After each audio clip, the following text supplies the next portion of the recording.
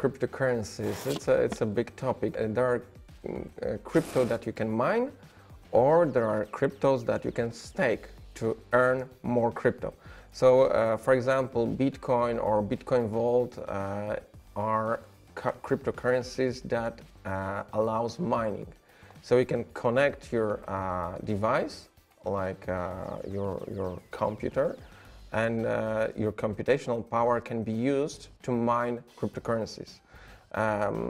Right now, it's quite difficult to mine bigger cryptos, like Bitcoin, for example.